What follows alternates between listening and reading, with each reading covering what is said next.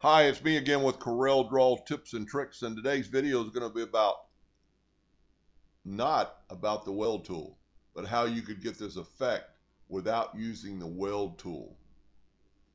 In some cases, it would be a lot easier if I was doing it. I just cut this out. If this was a big sheet and you wanted this done in the inside of the big sheet or an ornament, it would help you out tremendously over the weld tool, make it life a lot simpler.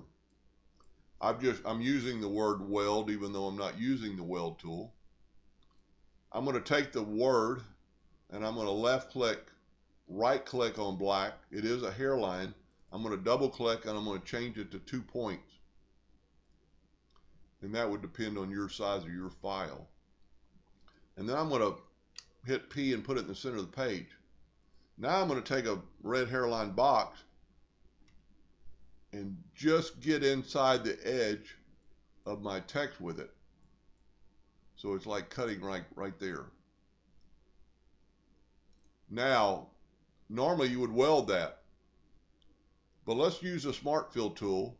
We don't need the outer part, we just need the inner parts. So I'm filling them in with my Smart Fill tool.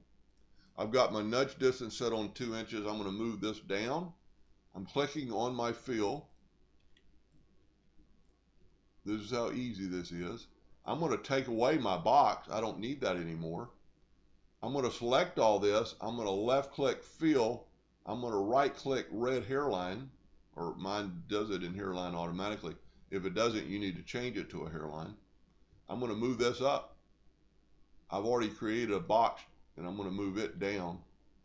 The red is going to cut out, leaving all the rest of the pieces of wood, so it will look like this.